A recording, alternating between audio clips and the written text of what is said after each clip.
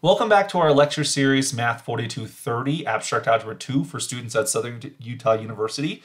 As usual, I'll be your professor today, Dr. Andrew Misseline. In lecture 1 of this series, we introduced the idea of a group action, and we provided some very important properties and examples of group actions. In this very short first video for lecture 2, I would like to give us a couple more examples of group actions, just to get add to our list here. Let's suppose that we have a G set X, that is, there's already an action of the group G on the set X. If X is a G set, then the power set of X is also a G set in a very, very natural way.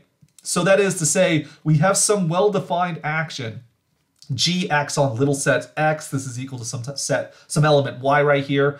If we take any subset of X, because these are the typical elements of the power set, then we can define the action of G on the set. And we're just going to do this element-wise. So G dot S is then going to be the collection of all of the elements of the form G dot little s, where little s is allowed to vary over all the elements of the set there. And so to prove that this is a group action, we'd have to check that the identity axiom holds. That is to say, if the identity element of the group acts on a set, you get back the original set.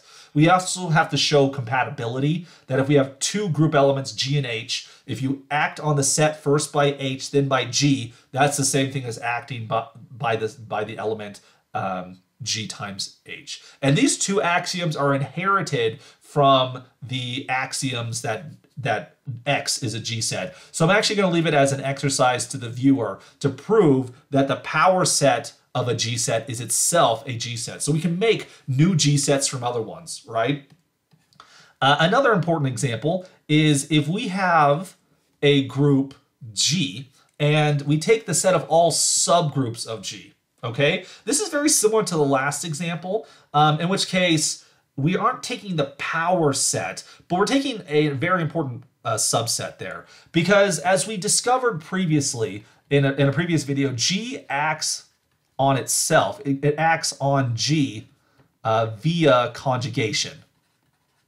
Right? What is conjugation again? So we have G dot X. This is equal to GX G inverse, like so. So a group acts on itself. So taking the previous example, since G acts upon G, we can then extend G to act upon the power set of G. That is, if we take subsets of the group, we can conjugate those subsets, and that would be a group action. But we don't want the whole power set. We actually want to restrict it to a very important subset of the power set, which is the collection of subgroups. So X is the set of all subgroups of G.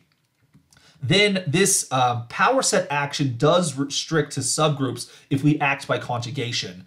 That is to say, G dot H, where G is an arbitrary element of big G, and H is just an arbitrary subgroup. G acts upon H by conjugation. We can take the conjugate subgroup, GH G inverse. This will be the collection of all elements of the form GH G inverse. It's important to point out that the conjugate of a subgroup is in fact a subgroup itself. It contains the identity because GE G inverse is just the identity, right? It's closed under multiplication because the product of two conjugates. So you have X and Y there. This simplifies to be GXY G inverse. This belongs there. You have inversion as well because, put that back on there. If you take the inverse of this element, this becomes GX inverse, G inverse. So it's important to know that the conjugate of a subgroup is in fact a subgroup. So this action is well defined. That is, it produces a subgroup. The compatibility and the identity axioms, I'll leave it to the viewer also to provide those details as well. And so one other comment I want to say before we close this video here is that the set of subgroups of a group G is clearly a subset of the power set of G.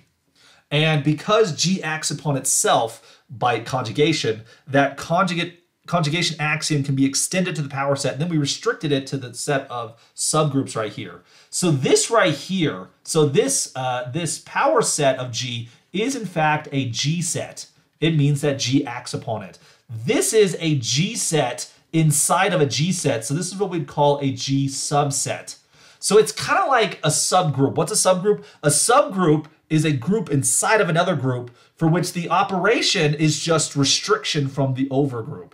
A G subset is the same basic idea that if you have a G set, if you restrict to a subset, which is also closed under the group action, you get a G subset. And forming G subsets just comes down to taking unions of orbits. If you take all of the orbits in any set, if you just take some subset of orbits, that gives you a G subset. And so the collection of subgroups is a conjugation G subset of the power set.